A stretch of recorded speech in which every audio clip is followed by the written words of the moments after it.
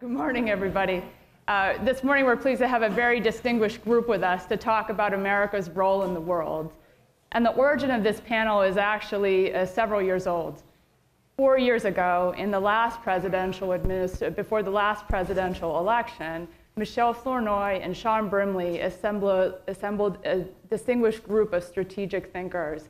And they asked those folks, how is the strategic landscape that America faces changing? What are America's core interests in that changing landscape?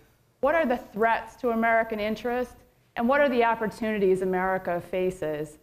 And we decided, Richard Fontaine, our president, and I decided that at this moment, in the middle of a new presidential campaign, we should ask those questions again. And so we assembled Bob Art, Dick Betts, Anne-Marie Slaughter, and Peter Feaver, 4 of our country's most distinguished strategic thinkers, and we asked them the same questions. Their answers to our questions are published in a volume that's available out on the table in hard copy and is available on the web. But today we wanted to continue that conversation with 2 of our authors, Peter Feaver from Duke University, Anne-Marie Slaughter from Princeton University, Bob Kagan from the Brookings Institution, and Colin Kahl from CNAS and Georgetown University. And we wanted to start this discussion by turning first to you, Bob.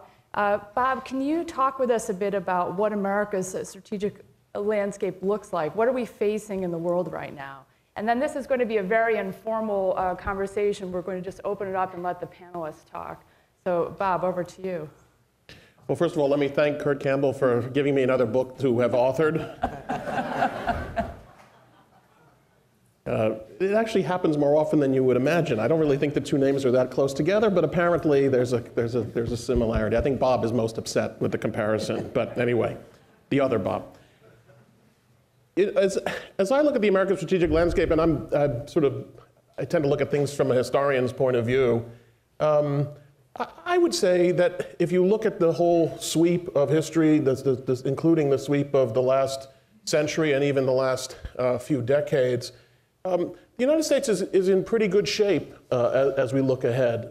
We remain in a very advantageous position, it seems to me, compared to other nations. There are obviously great areas of turmoil and risks. There are new things happening in the international system. There's non-state actors, there's terrorism, all of which pose new kinds of threats, which I think we are addressing pretty effectively. But if you look at sort of things from a grand geostrategic point of view, I wouldn't trade places with any other nation today, and I wouldn't trade places with the United States, say, circa 1975, or even 1979, and I could go through past decades. The United States remains enormously powerful along all spectrums of power and influence. Other countries that were focused on the rise of the West, so-called, it seems to me, face far greater obstacles in achieving any kind of regional dominance than they pose risks. I mean, if you think about China, that Kurt was just talking about, China, it seems to me, faces enormous obstacles if its goal is regional hegemony, and not least of which is the relationship the United States has with all those powers. So, as usual, probably the biggest challenge the United States faces strategically in the world is us and how we approach it, whether we approach these, I think, manageable challenges intelligently, whether we approach our own domestic situation, our own economy, make the right decisions about that, and make the right decisions about our military strategy. I think that the world is, always unmanageable, but it is to me, as manageable as one would hope to be. The problem, and it is us. Would you agree with that, Anne-Marie? Well, no one at the Center for New American Security is going to sit up here and say, actually, the United States is in a terrible position and we're weak and we need help. So I don't think we're going to get a lot of opposition on the point. I strongly agree with Bob, but I agree with him for quite different reasons, which is my perspective on the way the world is organized is it's a networked world. Just imagine you're all sitting on a plane and you pull up the magazine in front of you and you turn to the back and you see all those hubs with all those lines connecting them, that's the world we're in. That's the networked world. And in that world, as I've written, the United States is the most central player, the most connected player. Power flows from connection. But I actually think we need to change our strategy to start thinking very explicitly about network centrality, about how can we be the most connected player. That sometimes means we have to be the central actor. But critically, it often means we don't need to be the most central actor, but we need to be most connected to other actors who are. So let me just give you a very specific example. In the Middle East, or exactly in East Asia, as Kurt just said, we need to be strengthening those regional organizations who will often take the lead, but we need to make sure they are strong and connected, and we are closely connected to them. So that could be the Gulf Cooperation Council, that could be the Arab League. As Kurt just said, we need to build all those institutional connections in Asia. Lest a number of you are probably sitting there very skeptically, just think for a second. NATO says we're going to be the hub of a global security network. And the special forces see the world precisely in terms of building up networks. And Kurt said, we really need to build up on the economic side all of our small and medium size exporters, our mid-cap countries exporting into Asia. That means building up our diaspora networks. All the Asians, East Asians who are here, living here, who want to export. We need a strategy that thinks about how do you build them up, how do you make them more central in economic networks, political networks, military networks, and social networks. And speaking of that, I'm not live tweeting anymore, so I hope other people are. Peter, how would you assess the strategic landscape that a next president will face? Well, I want to begin by saying I'm not live tweeting, but I was the subject of the quote of the day. So I want you to know that it's worse than you think. The reporter friend came up to me, said he had a dream about me, that he had a scoop about me getting a mid-level appointment, and his editor said, come back and talk to me when he gets a real appointment and matters. And so I thought this is a perfect metaphor for this. I'm on the panel with people who really matter, and I'm honored to be along for the ride. I actually agree. I'm in violent agreement with what has been said on both sides. And the only disagreement I'd have with Anne Marie is that what she presents as a critique for change, I would say, is what we're already doing, right? We're already, as she pointed out, we're already the most networked country.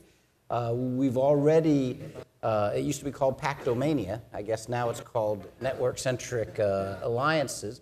But much of what passes as a critique of American grand strategy is really calling for America to keep doing or doing a little bit better, pedaling a little faster along directions that they're already going. And I know Anne Marie doesn't agree with me on that point, so I'll give her a chance to rebut it. But the fact remains that she had a number of illustrations, from the SOCOM to Kirk Campbell's efforts in Asia, which is precisely the kind of thing that she's calling for.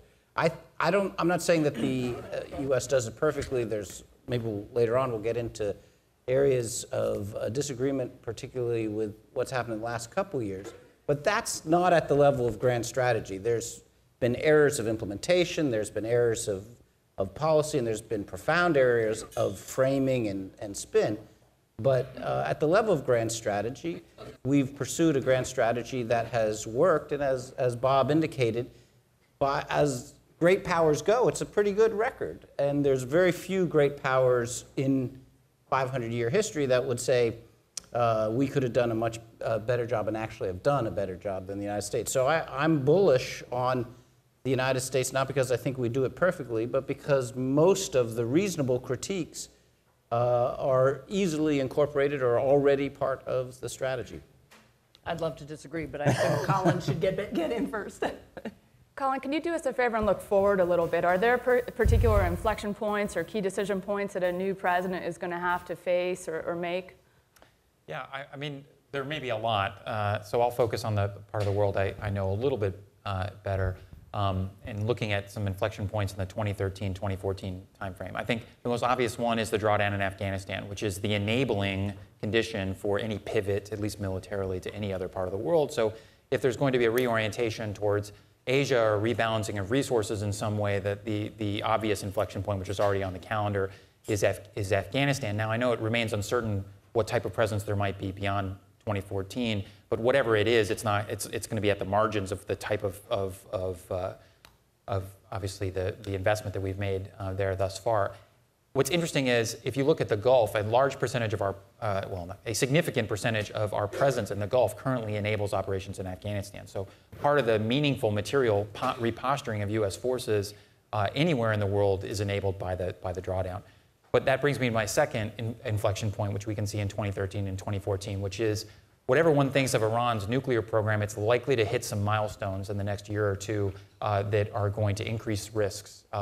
If they accumulate enough 20% low-enriched uranium for a number of weapons in the next year or two, it'll substantially reduce the time it would take for them to potentially break out of the non-proliferation treaty. Likewise, if they start to install on a large scale next generation centrifuges, it could have the same effect. That's not to mean that Iran is on the brink of a bomb. They are not. But it means that in a year or two, they will be a lot closer from the point of political decision to a weapon. And the reason I mention that is because if Afghanistan enables a shift of some resources away from where we've devoted so many, which is in the CENTCOM area of responsibility towards Pacific Command or others, the Iranian nuclear issue will tie down a lot of those same assets back in the Middle East. So if we have some 40,000 forces in the Gulf today, for example, if you subtract those that are there mostly to support the conflict in Afghanistan, but you keep the forces that are there to deter, dissuade, and if necessary, be involved in a contingency with Iran, it's still quite a large number of forces. So I think those are inflection points we can completely anticipate. There are wildcard scenarios, though, that could turn things upside down. You get a war with Iran, you get a nuclear Iran, you get an implosion in Pakistan, you get an implosion in Mexico, you get an implosion of the EU. These are all things which I don't think are black swans in the sense that they're not completely things we can't anticipate. They're low probability, high impact events that could end up forcing the next administration, whether it's Obama 2 or Romney 1, into some pretty fundamental decisions about where we're going to invest our resources. The poor EU, it's on a list with Mexico, Pakistan. I mean, my God. Are there any Europeans here to defend this position? You said we were the envy of the world, Bob. I'm just explaining why. I think the EU would be surprised to be on that list, but that's okay. Well, let me, Anne-Marie, did you want to respond? Yeah, we'll get some disagreement here, because there's really a fundamental disagreement. There's an agreement in one way. So, Peter, if you're sticking to the world just of states, and then you say the U.S. wants to be the most connected state, yeah, I agree with you. Although not everybody would, because my strategy says we should be connecting to regional organizations and encouraging them to act, whereas many people, think about the current campaign right now, would say, no, the U.S. should be doing the acting. But you and I think Bob would probably all agree from 1945 forward, we want to be in the central institutions, we want to be center. So if we're just talking about institutions, there's much, state to state, there's much more agreement, although again, it's not, in my view, letting the Arab League act, that's not leading from behind, that's leading from the center, it's a different perspective. But the key to the network centrality frame and why it really is different is because it breaks away from states only as the principal actors in the international system. And it gives you a conceptual framework that really says we have to bring in not only all the transnational networks, the terrorists, the drug traffickers, the traffickers in arms and money and people and all of that, which we've talked about a lot, non-state actors, but also to think about social and economic networks and think about those in grand strategic terms. So concretely, why am I so focused on intervening in Syria or doing whatever we can to support an Arab League and Turkish intervention in Syria? Because I do not think we should be leading that. I think we should be enabling them. Because I look at the Middle East and I see networks of political Islamists and young people who within 5 years will be running the place. I don't know how, and it'll be different in different countries, but I see that they will be critically important. How are we going to be as central as possible to those networks? How are we going to answer when they say, where were you at the revolution? So I'm looking at the entire frame, not just in terms of Syria's strategic position and Egypt and Turkey and the rest of it, all very important, but I'm thinking about it in terms of the social, political, and economic networks, and how is the U.S. going to be placed relative to them, military as well. I think, setting this networking discussion aside, because I think it's interesting and important. I'm not sure it's the central thing going on in the world, but you raise the interesting question as to how much we can turn to regional organizations to pick up some of the slack from an American power that you would not like to deploy in a place like Syria. And I think it's interesting, again, if you think back historically, this has been actually an American effort going back at least to the beginning of the 20th century, where we looked at Europe after World War I and hoped that the Europeans could somehow get it together themselves. That was the American decision. It failed. We looked at Europe after World War II and hoped that the Europeans could sort of pull themselves together. Ultimately, it was decided that the United States had to play this central role. In the Balkans in the 1990s, we hoped that the European, a regional organization, would deal with the Balkan crisis. It turned out that the United States had to come in and play, not just, and I don't know, as I look at the Gulf Cooperation Council, or the Arab League, or ASEAN, or a lot of these other organizations, including NATO for that matter, to me it's yet to be demonstrated that they have the capacity or the will actually to play the role that you're outlining for them. It's certainly right for us to empower them as much as we possibly can.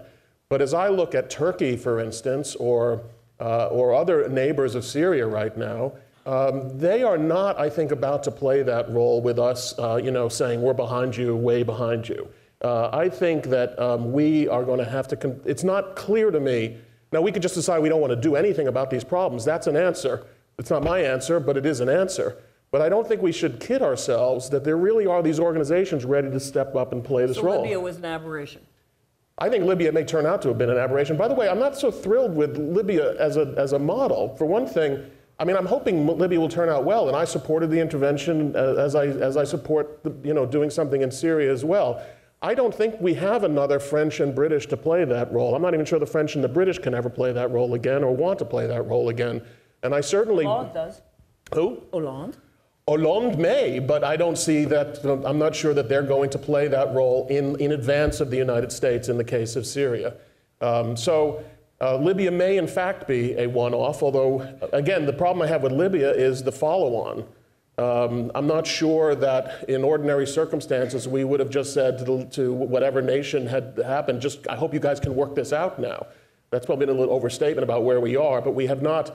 I would think in the past there would have been a European or some kind of multinational peacekeeping force to try to make sure that things moved in a better direction as there were in the Balkans. But setting that aside, looking ahead to a lot of these issues, I'm just not sure, and it may be a fundamental disagreement between us. Disagreement. And a grand strategic disagreement that I'm not sure that the lesson of history is any more comforting today in terms of other countries' willingness to pick up the slack.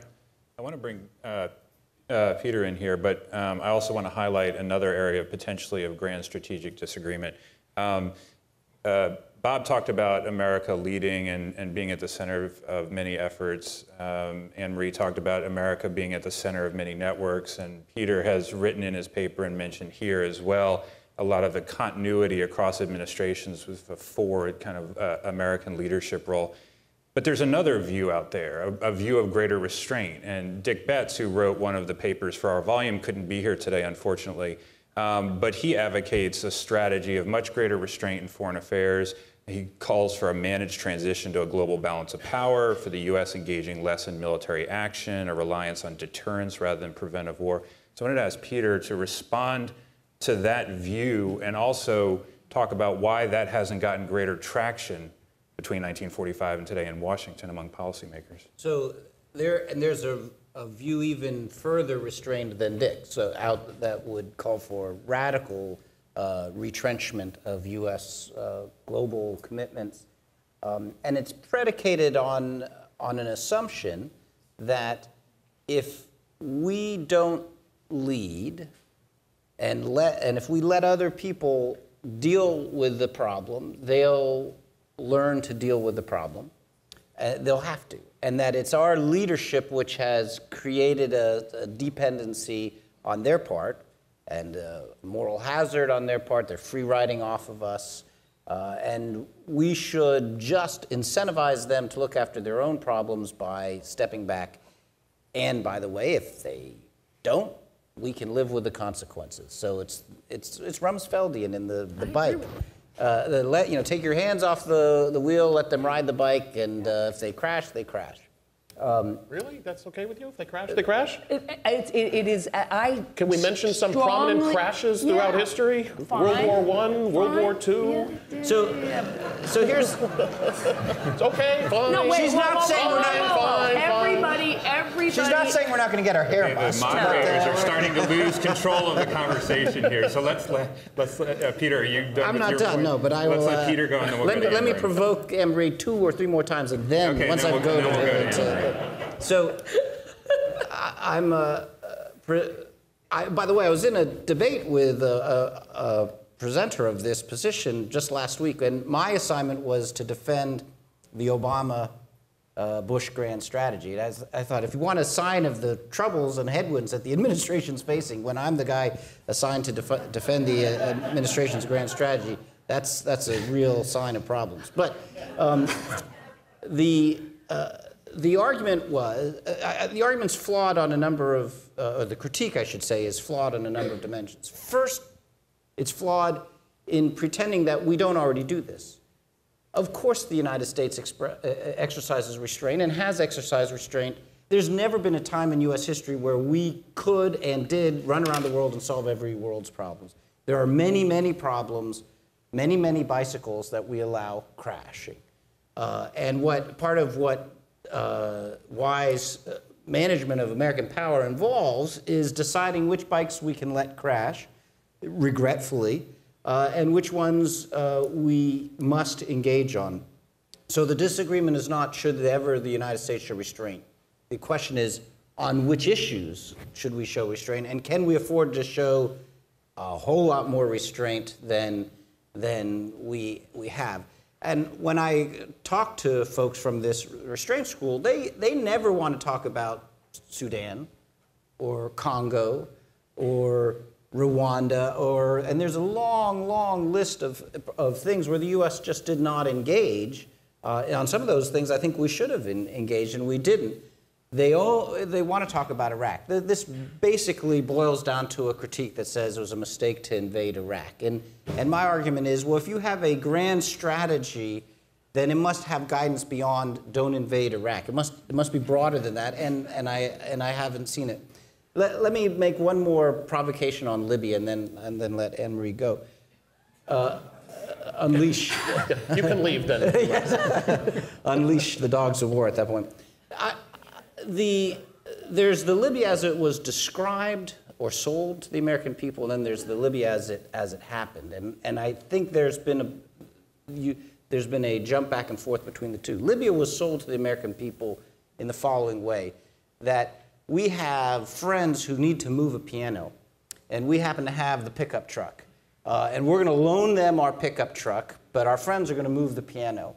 And if they get stuck halfway up the flight of stairs with the piano, tough. We've loaned them the pickup truck, and they will solve it. That's the way Libya was sold to the American people, and that's what leading from behind meant. It meant loaning them our pickup truck, our key critical resources that we had that they didn't have.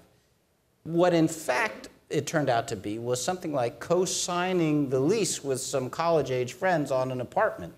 And when things went poorly, we were backstopping it, and we had to step up. And so by the end, what we did on Libya was far more consequential than simply loaning them some critical enablers in the first 48 hours of the mission. It became something closer to leading from the front, like the Kosovo mission.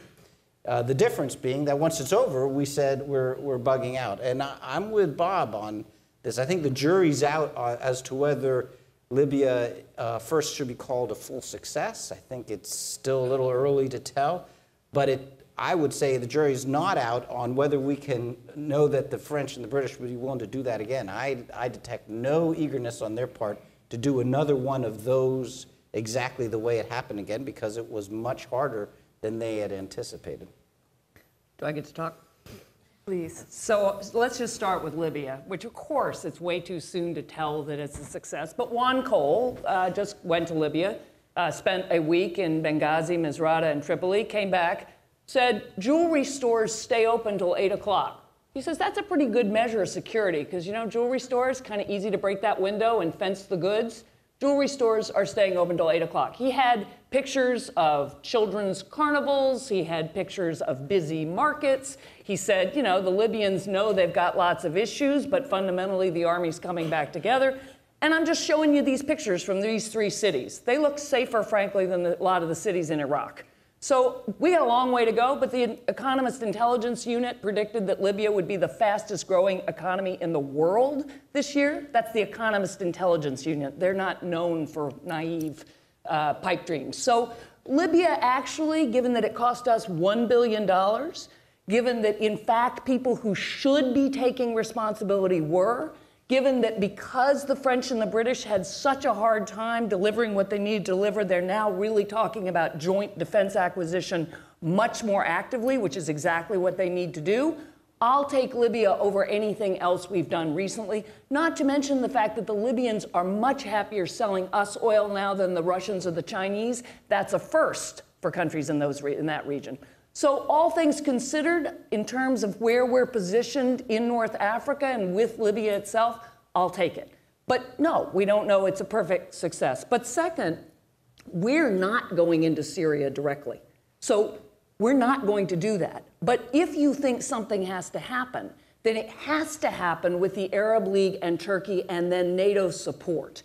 And all I'm saying is that model, as we've practiced in Africa, on Cote d'Ivoire, on Guinea, on a number of other countries, I would like to see much more going on in Sudan. But the only thing going on in Somalia is through the African Union, and probably ultimately the only thing in Sudan will be the African Union and our supporting them. So I actually agree with Dick Betts. Our primary strategic challenge is getting our own domestic house in order. We need to rebuild our economy, rebuild our educational structure, get our health problems in order, and develop an infrastructure that is not for a third world country. Because frankly, you ride the trains in this country and a lot of the basic infrastructure is crumbling. That's our priority. This model of network centrality allows us to build up others, stay connected, and yes, if we have to intervene, of course we do, but we're one removed but centrally connected. Now, the key difference, Bob, we just did this in Brussels where you said, yeah, this network stuff. My proposition is that when people look At least back, I'm consistent. I know. People look back on this age, they are not going to say that the single most important thing was the rise of China or even the rise of China and India. They are going to say the late 1990s and the beginning of the 21st century was the rise of global networks. The world became globally networked for good or for ill.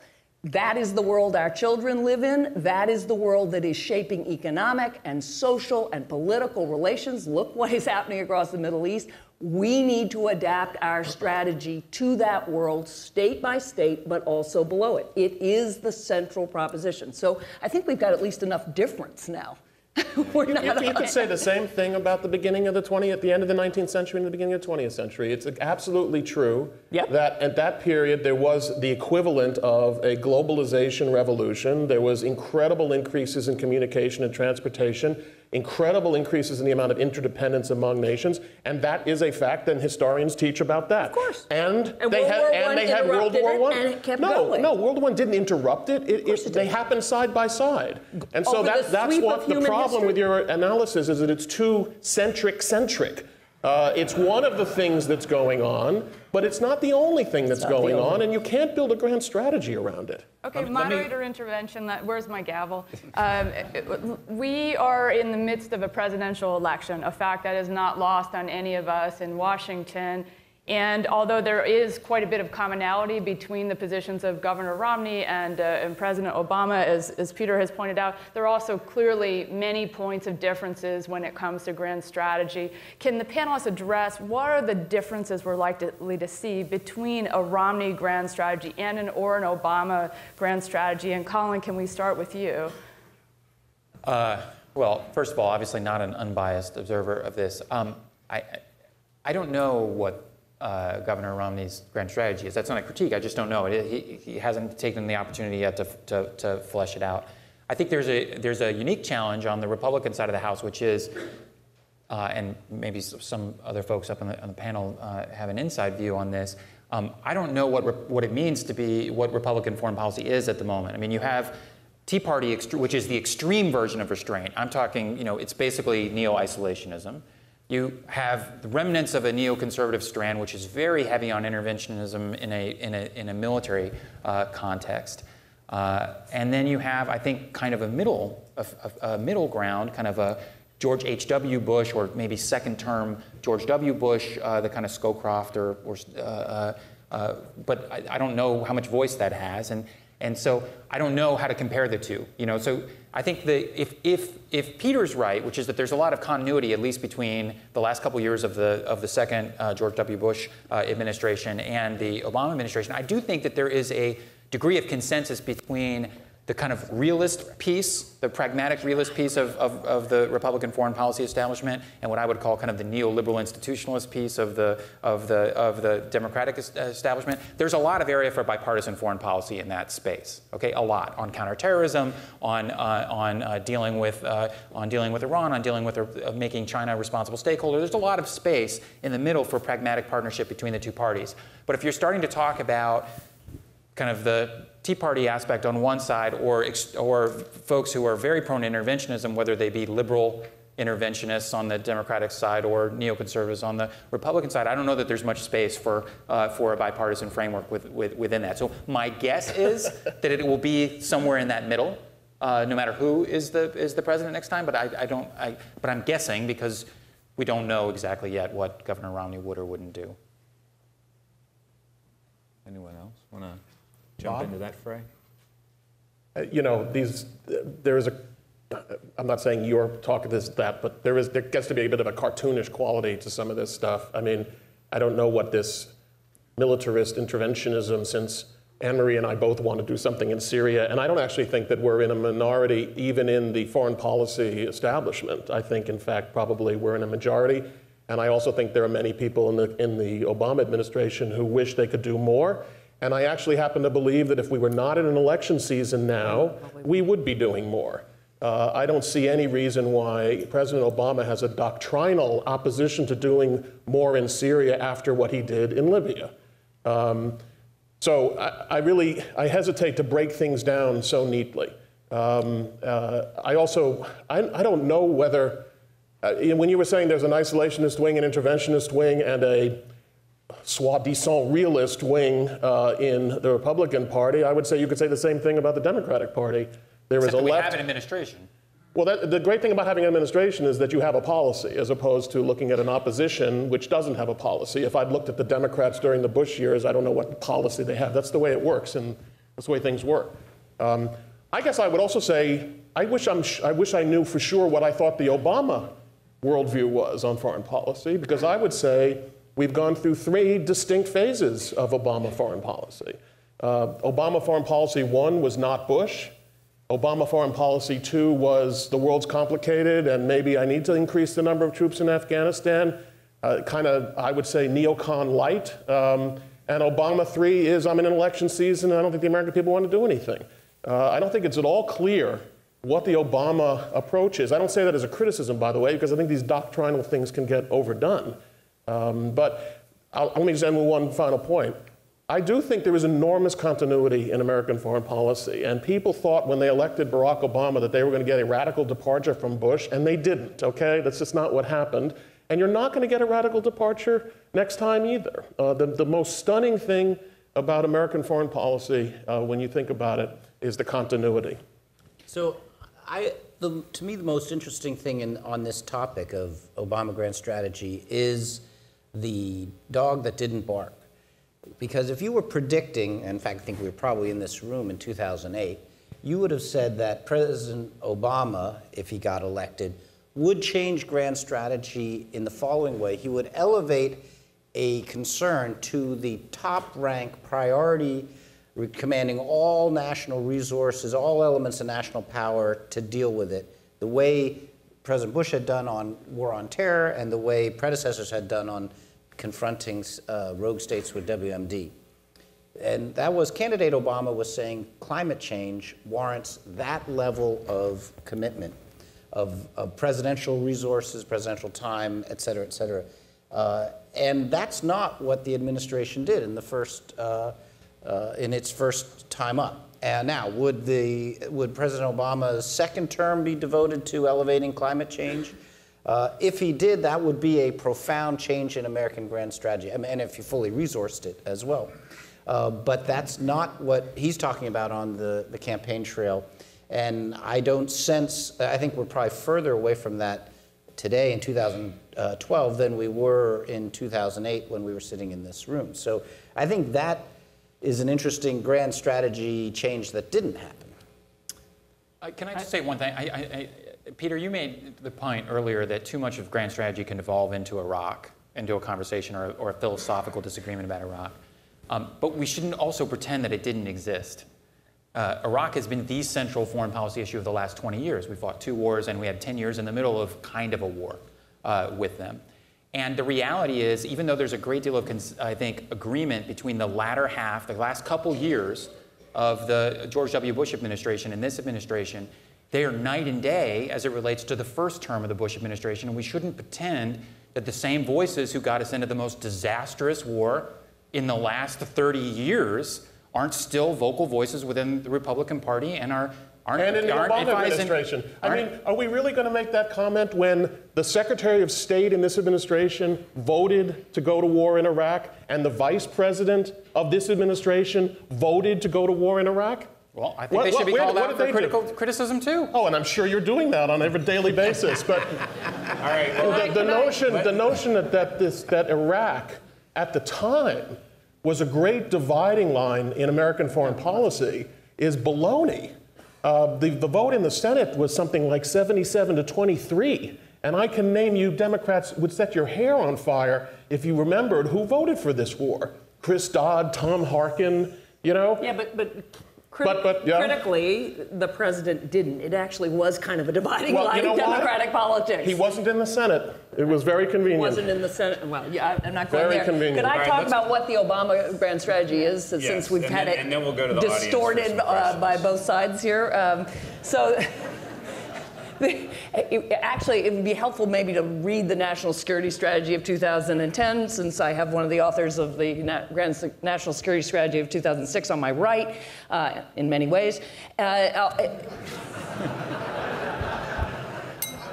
The grand strategy of the Obama administration is order building, which means enmeshing rising powers in global institutions and norms and expectations. It's engagement, but it's engagement actually by building institutions. That's what you just heard from Assistant Secretary Campbell. That has been a focus with China in particularly in East Asia, but also with India. Ultimately, our strategy in Afghanistan has to include building some, at least, basis for a Central Asian institution, probably that extends all the way to Turkey. That's what we've been doing in Africa. That's what we're doing in Asia. But it's not just because we like multilateralism. It's because in a world with multiple powers, you have to have norms and expectations and the ability to work with these institutions, plus a much more selective and individualized use of force, right? So obviously, we've just seen the president wants to get us out of major land wars and into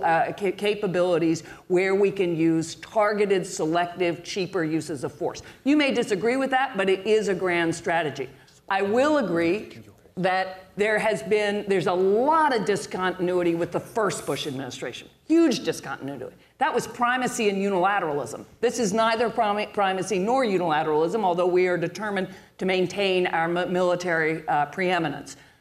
But to the second Bush administration, there was a lot of continuity, and actually Secretary Clinton said so when we were first in the State Department. She said, the first Bush administration was anything but Clinton. We are not going to be anything but Bush. And we built on a lot of things, actually, that I think Secretary Rice in the second Bush administration actually did finally start building. Can I just 30 seconds, which is... You're going to disagree with me after I praised you? 30 seconds, and then we must go to the audience. So one area where there's going to be continuity whether it's President Romney or President Obama's second term, and that is that the world is not going to accept the drone strike campaign at the level that it has over the last 3 years. So if President Obama gets reelected, his preferred method of war is going to be subjected to the same kind of international pressure that the land wars had been in the previous terms. All right, thank you. And here I was concerned there'd be too much agreement in this panel, and I can breathe a small sigh of relief. Let's go to the audience for questions. Please identify yourself. Keep your question short and succinct so that our panelists have maximum amount of time. Yes, sir, right here. There are microphones that'll be coming around. So.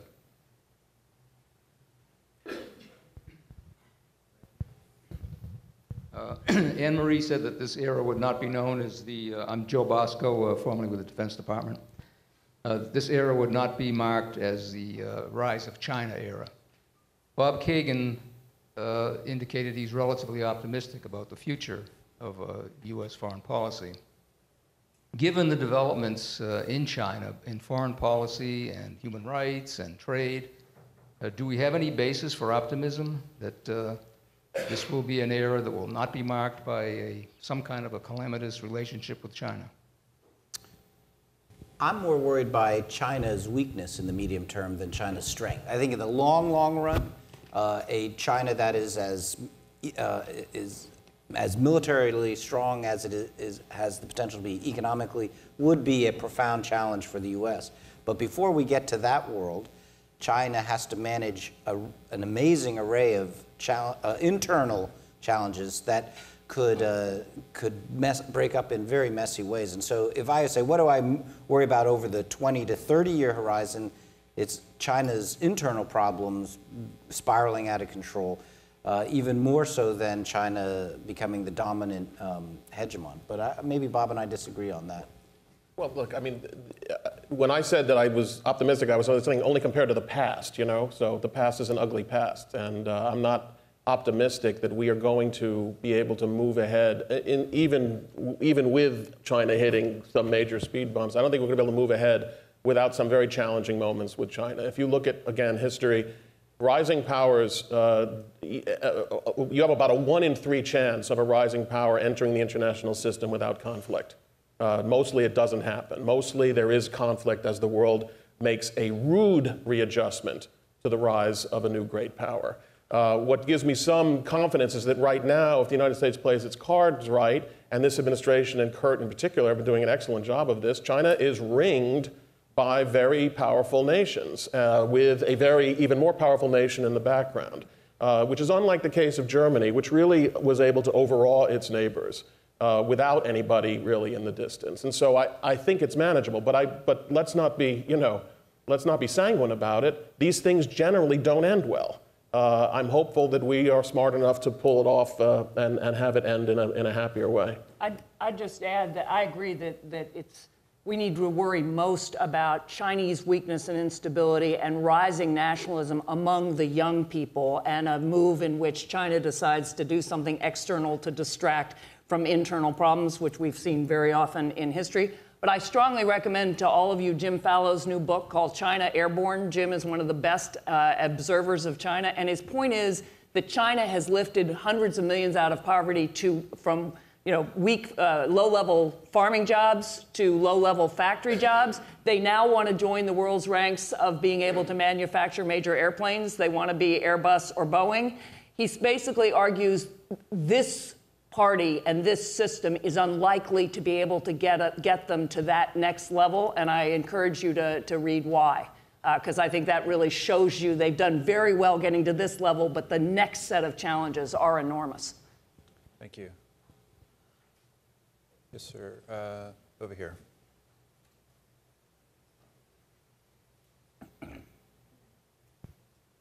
Hi, I'm Richard Krause. I have a question specifically about something Dr. Kahl said, but it relates to a lot of this about China. Dr. Kahl, you mentioned that the drawdown of American forces in Afghanistan is the enabling condition for any pivot of forces to East Asia and the Pacific Rim region.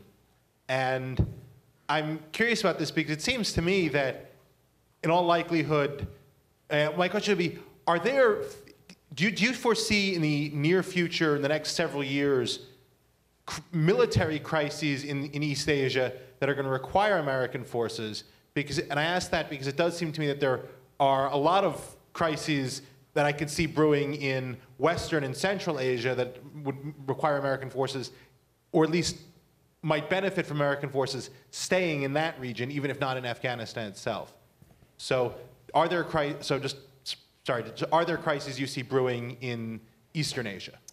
So, not an East Asia guy. I only handled the easy countries at the Pentagon, Egypt through Iran. So I think we have to be very clear about what our posture looks like today, right? There's something like 100,000 forces in some combination between Afghanistan and the Central Asian facilities that support that war. And then there are another 40,000-ish in the Gulf, give or take on any given day. I think what the drawdown in Afghanistan does is allows us to reset the military a bit, to regenerate our strategic reserve. It's not like all those forces are going to be flowing into the Pacific. I do agree one thing very much that you said, which is that I don't know that if you actually look at the contingencies that are most likely in the next couple of years, many of them do originate basically where the contingencies have already been occurring, and that is in the Middle East and that part of the world. And I obviously, the possibility of a major contingency with Iran, I think, is not trivial. We have CNAS has a new report on the Israeli-Iranian rivalry and the dimensions that a nuclear weapon, the effects a nuclear weapon would have on that rivalry. But Israel could take action against Iran sometime in the next year. We could get sucked into the vortex of that very easily. There could be an American contingency with Iran at some point in the next couple of years. I don't envision an Iraq-style event, but it could very much be a destabilizing moment for the Middle East, which would keep a lot of those forces tied down. Iran could slip across the line and develop a nuclear weapon, which would tie us down in the Middle East with or without a contingency because of the enormous requirements in terms of trying to deter Iran from actually, I think deterring them from actually using the weapon would not be all that difficult, but deterring the kind of more aggressive foreign policy that would follow them having a weapon would be more of a challenge. So I think no matter which way you go, unless you have a diplomatic outcome, which is why I think the administration has invested so much in that outcome, either a nuclear Iran or a contingency with Iran both ties us down in the Middle East and makes it more difficult to pivot some of those forces to Asia. The only other thing is we also don't know what we don't know, right? We don't know the trajectory that Syria is going to take, a Syrian civil war that spills over into Turkey or Jordan or Iraq or elsewhere could create unforeseen consequences. What if there's a major homeland strike committed by al-Qaeda in the Arabian Peninsula and Yemen? Right, that'll very much change the character of American counterterrorism operations in Yemen. And do you get a repeat of Afghanistan? I don't know. I think there'd be some reluctance to do that. But nevertheless, if there's a major homeland strike, and if it happens from anywhere, it's most likely to happen from Yemen. So there are things that could happen which could dramatically change, our desire to shift in an eastward direction. Thanks. Let's go over here. Yes, sir. Andrew, Pierre.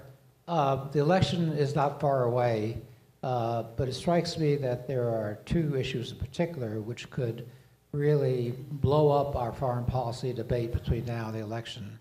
One was just mentioned, Iran. Israel could sort of be the source of a difficulty, let's say, for us, and blow up that question in a major way. And the other is a global economy, where there is a possibility that the Eurozone will collapse or seriously deteriorate with enormous impact upon the American economy.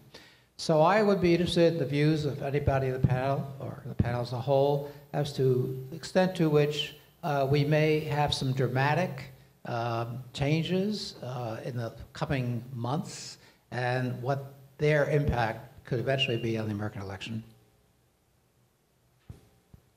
Bob, do you want that? Or? Please. I'm not, somebody else talk about Iran. I mean, I think with Europe, I mean, absolutely, the president's fate really is not in his own hands in many ways. Indeed, I remember when the Greek crisis first hit in April 2010, the U.S. recovery was going very nicely. We really thought that we had done a lot of what we needed to do. Even housing looked like it was getting better. And private kaboom. sector was doing fine. It was doing fine. Yeah. I'm wrong. That was wrong. That was so That was wrong. very, very bad. You're impossible. He was doing fine in October of 2008. Right. It was wonderful. Thank you, Colin.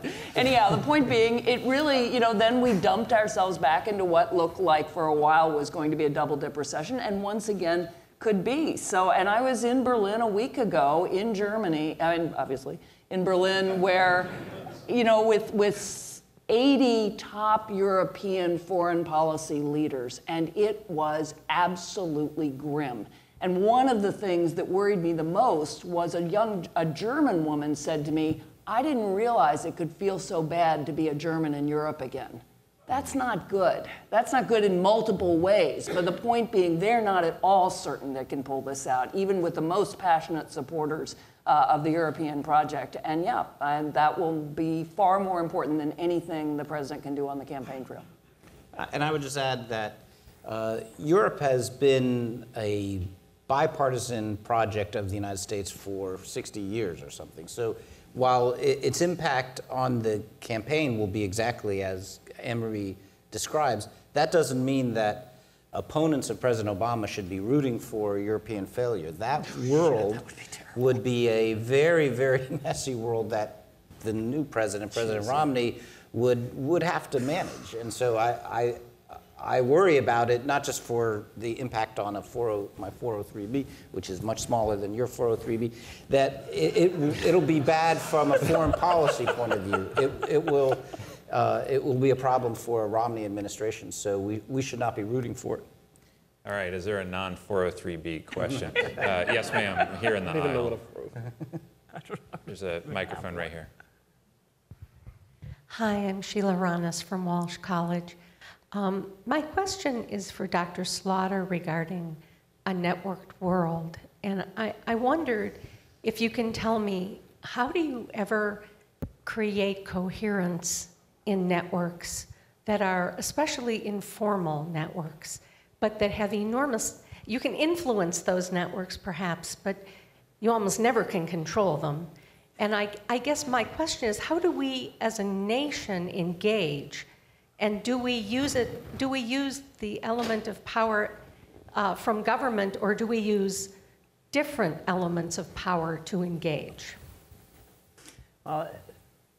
That's the answers to those questions are in a book I'm trying to write, and that many, many, many people will be writing. I mean, in many ways, I think this is like the outset of the arms control industry at the beginning of the 1960s and 70s. Exactly that was all about how you manage relations with an adversary without blowing each other up, and deterrence and the way all that worked. And we use game theory and many other things to answer those questions. Well, we have similar tools today, but the first thing to say is it's incredibly messy and can't be controlled. So if any of you have seen the National Strategic Narrative that Captain Porter and Colonel Mickleby wrote, they both worked for Admiral Mullen.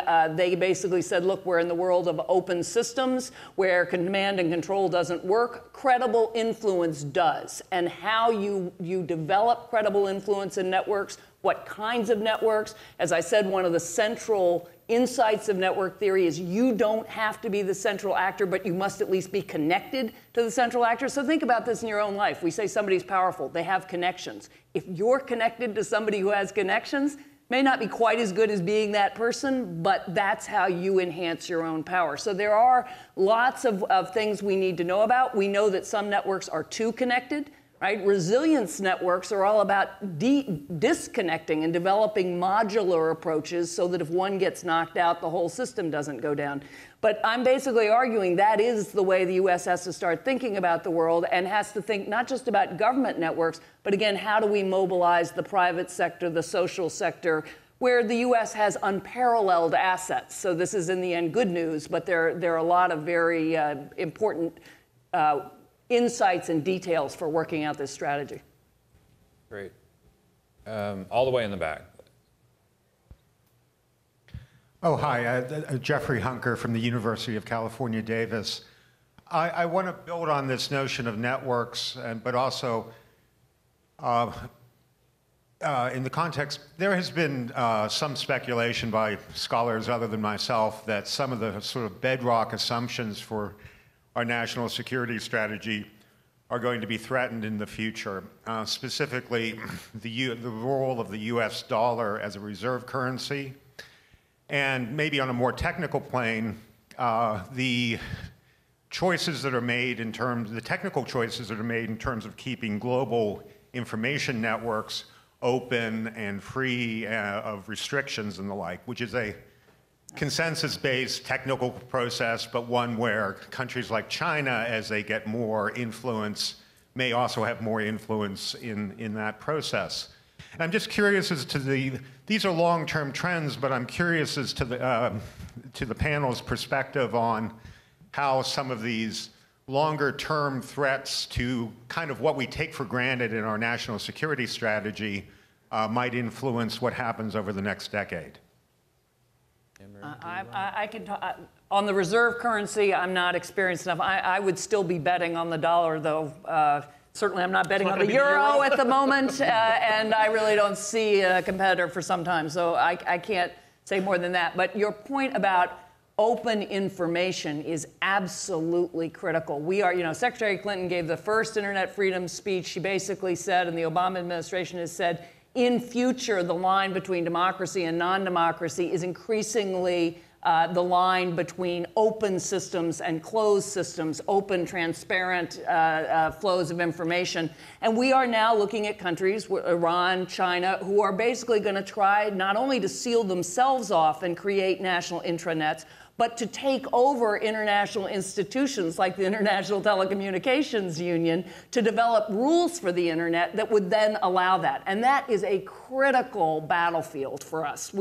Our economy, our innovation, our creativity, our values all depend on maintaining an open global information system with cybersecurity protections and other protections. I mean, it's obviously not simple, but that battleground is one that we're seeing take shape and is going to be enormously important in coming decades. And I would just add that one of the differences between the last 30, 40 years and the pre-World War I period that was being discussed before is this has been upheld principally by the U.S. willing to be a public goods provider. Yes, and that is, so all of the things you identified, the U.S. got a benefit from it, to be sure, but the U.S. was willing to shoulder the public goods provision assignment and thus provide security for people who might have been able to provide it themselves if we weren't there, but we're providing for them and providing this as a public good. That created much of the positive developments that Anne-Marie's describing, and I think we will miss it profoundly if we embrace retrenchment, embrace sort of America as a weaker power. This would be great because we won't be wasting our resources abroad. I think we'll actually find that in that world where America is not leading, that American interests will be harder to preserve, ironically enough. So there is a value to the world, but also to the United States that comes from being the leading power. We have a Twitter question right here. I didn't know what that Speaking of networking. I thought it was a peace sign. I thought it was This is a question from Nick Prime, who's tweeting from England today. He was hoping that you could address the role of the Obama administration's drone strategy and what sort of pressures will be applied and will affect that going forward. Oh boy, now who wants to take that? I will. Okay. In fact, I was frightened that last week I made the point I'm about to make, and somebody looked at me and said, "Boy, you're courageous. If that's true, we're all in trouble." So I totally agree with Peter. That is courageous, yeah. That's courageous, very. But you know, after this, Peter and I are going on the comedy circuit. You know, I totally understand why President Obama makes the decisions he makes on drones step by step, person by person, in light of where we've been. And I do believe that a world in which, in the end, you can target individuals rather than having to invade countries is probably better all said, but only if there are very careful rules and institutions around it. This reminds me of when not that I was alive, but when the United States was the only power to have nuclear weapons. What we thought was possible looked very different than when the Soviet Union and, of course, then other countries got nuclear weapons. But nuclear weapons are hard to get.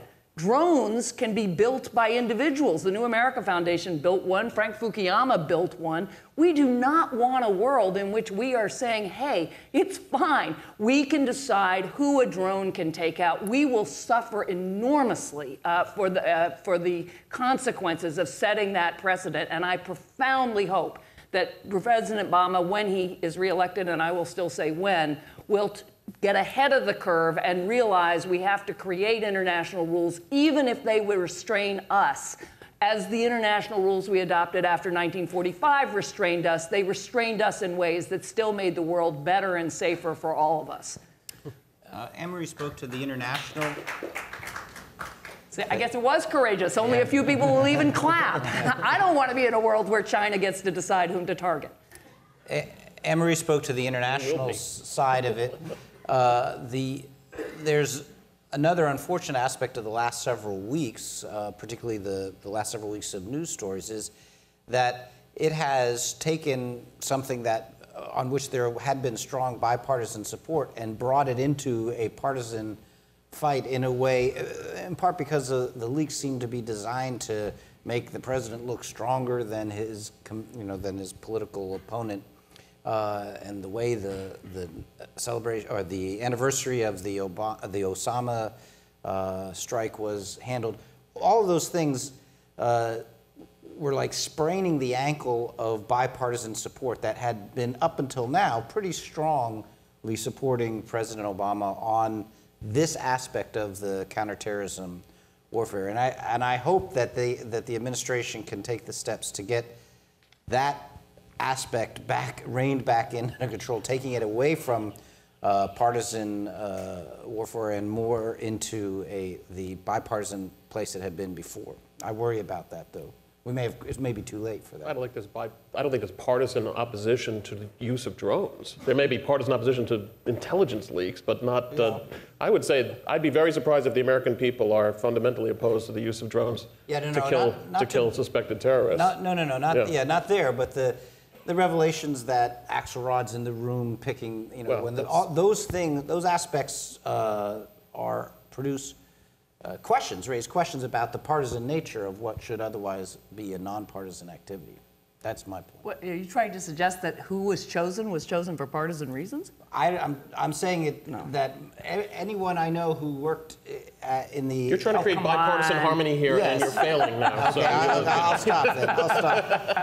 I'll stop. All right, let's go to the next question here, right here on the aisle.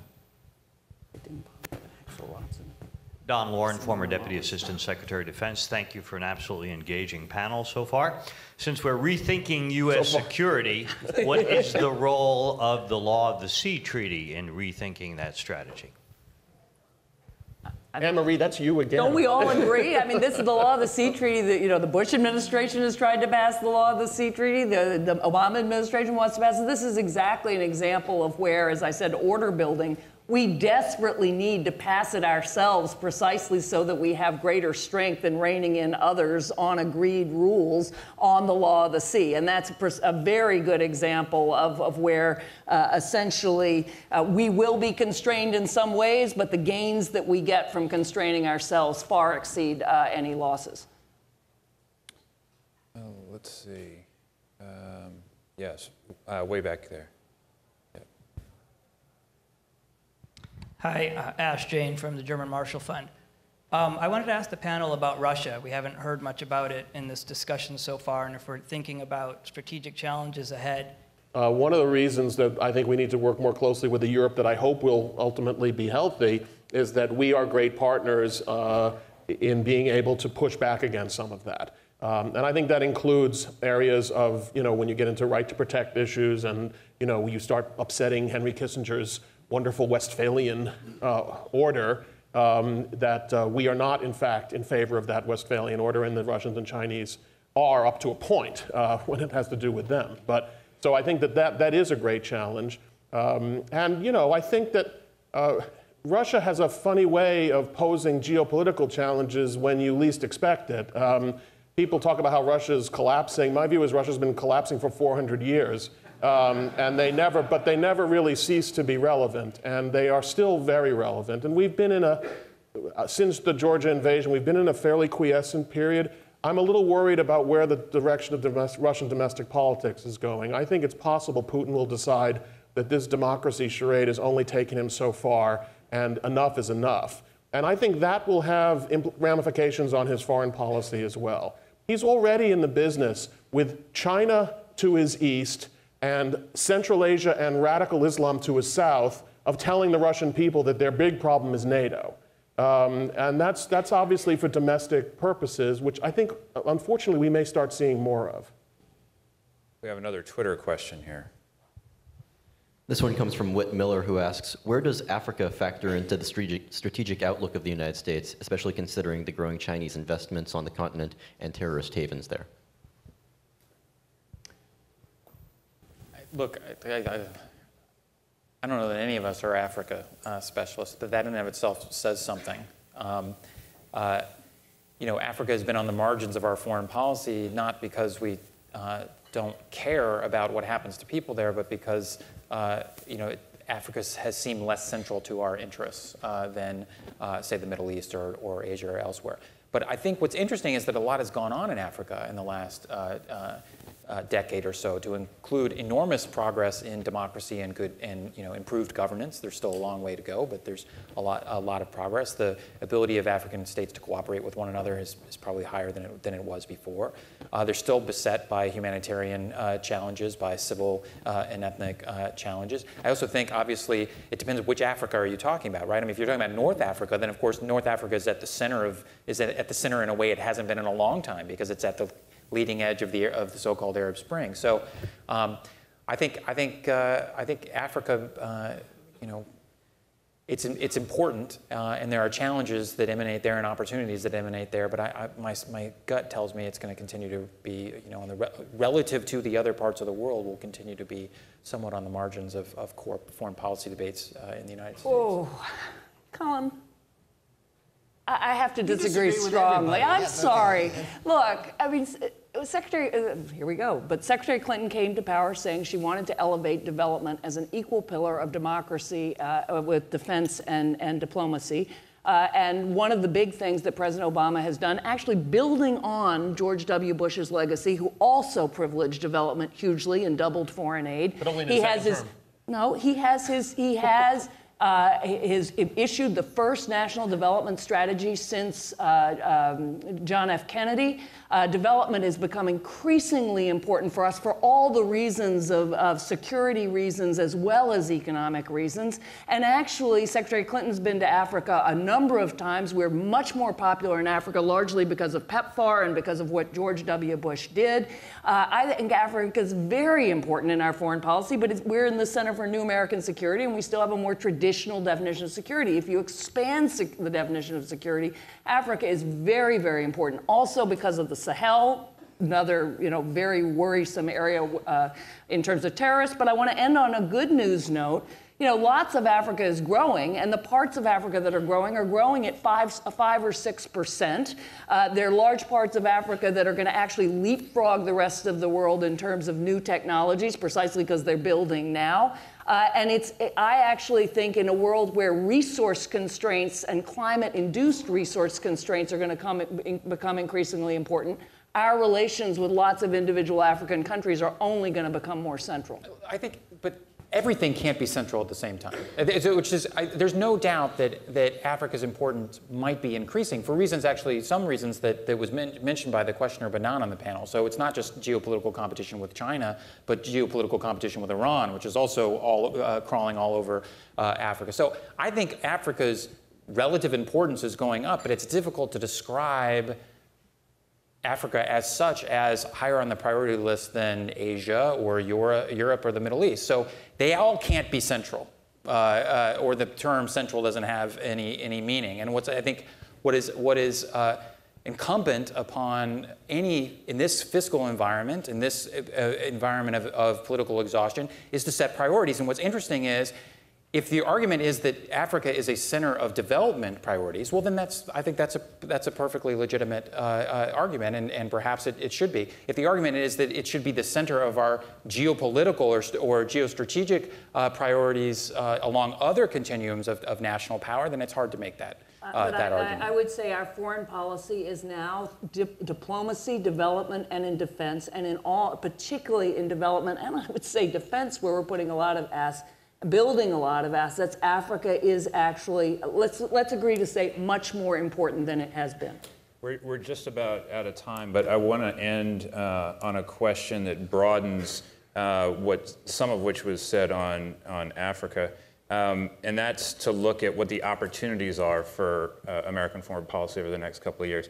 I mean, just a couple of years ago, most people never could have imagined that one regime after another in the Arab world would fall, and despite all the problems that these new democracies are having, that democracy would start to break out in a number of these countries. But what are the kind of opportunities that we might be able to seize as a country over the next couple of years that we're not paying attention to now? Does that say it all? Well, maybe when you added that we're not paying attention to now, all right. That no one's ever thought of before. All right, let me rescind that only you have paid attention to.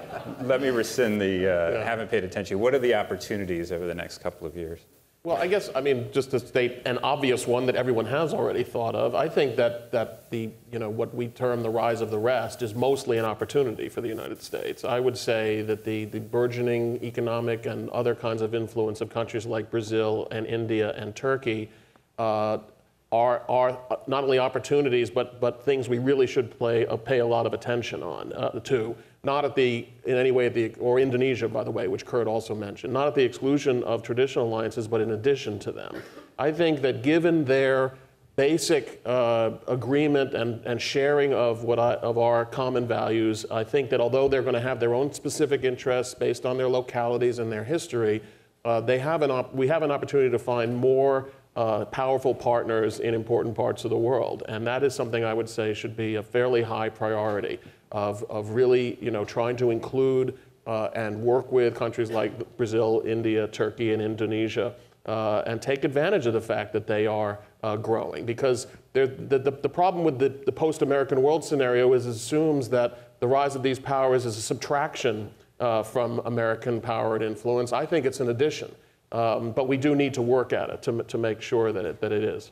And I'll mention something that takes us far afield from traditional security and into Anne-Marie's world of networks. Part of the genius of America is that we solved, it took us a while, but I think we solved the question of religious pluralism, of deeply faithful, devout people living side by side with people who disagreed with them. And that is something that the world needs very much. But it also makes us an attractive model for large parts of the world where there is a revival going on. There's Christian revival going on in South America, in Africa. There's the reverse wave of missionaries from Africa to Europe.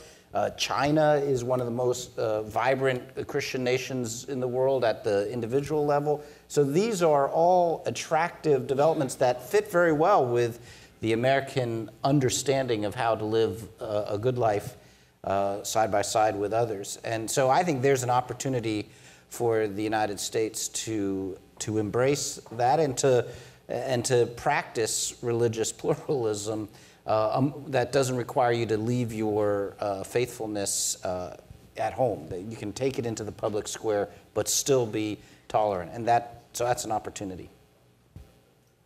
You want to go? I'd just say, first of all, a plug for CNAS. In a town that is so partisan and divided, you've seen lots of agreement and disagreement here that is not on partisan lines. But two big opportunities. One, in a world of regional organizations, it's so important that everybody may not like us, but they dislike somebody else more. In every regional organization, think of the OAS, a lot of people may not love us, but they're really not crazy about Brazil when Brazil's next door, or whether it's in Africa with the big African countries, or if it's in Asia, as we heard, people may worry about us, but with China right there, they definitely want us in there. Similarly with Turkey, with the middle powers. So a world that is divided into regional organizations where there are a couple of big powers in each one, we look like a really good, honest broker, and that's a really important asset. The last thing I'd say is look at the demographics of the world. Look at the enormous youth bulge. To those young people, they don't love us, they often hate us politically, but they see us as the world of Google and Facebook and Apple and Amazon and Tumblr and Flickr and Reddit and Dig and Twitter, and I could go on and on and on. That is a huge... You're the one who thought that was a peace dove. You should just be careful. I can't. I definitely can't. You know, that is a huge asset for us. In a networked world, we are the center of innovation and creativity and entrepreneurship and opportunity, and we need to be building on that. So, look, I think both our greatest opportunity and our greatest challenge is how to manage partnerships. Because where I think Marie is dead on is that the world is, I mean, it's always been complex, okay? It has been for forever, but the number of relevant actors to our foreign policy, I think, is higher than it used to be. I think that, and we're also constrained. We're constrained by the amount of money we have. We're constrained by domestic polarization and exhaustion. We can't do anything even if we wanted to do everything. And even if we wanted to do everything and we could do everything, it wouldn't have the effects that we wanted. So we have to seek out partnerships. Sometimes those are with existing allies. Sometimes they're going to be with emerging states that we're trying to make stakeholders. Sometimes they're going to be with international organizations like the UN or NATO. Sometimes they'll be with other regional organizations like the GCC or the Arab League. Sometimes, though, they're going to be with private sector entities and public-private partnerships, and other times they're going to be with NGOs. And the good news is there are a lot of actors out there, as long as you open your aperture beyond states, that have interests in addressing certain problem sets that we also have interests in and that we can leverage unique capabilities to. And that was talked about in the context of the Libya campaign. But even as we think about what's the future of counterinsurgency, it's not 170,000 forces in the desert. It's niche capabilities and advisors on the ground and those types of things. So even if you're just in the old hard power domain, the key challenge, though, is you can't be partners with everybody at the same time and make everybody else happy. And one of the biggest challenges we have in managing the Arab Spring is that how can we reconcile our partnerships with existing states, say in the Gulf, who are monarchies, and try to push them gradually towards evolutionary change while still staying on the side of the street? It's very difficult. How can we push the SCAF in Egypt to fulfill the transition there, but have any credibility with those on the street? How can we have any credibility, period, with some of the political Islamists who are rising up in countries where we have 30 years of baggage to overcome? So the recognition that partnerships are important doesn't mean that it's easy to forge them, and we will sometimes have to make trade-offs between the partners we pick and the other partners we will end up alienating because we pick those.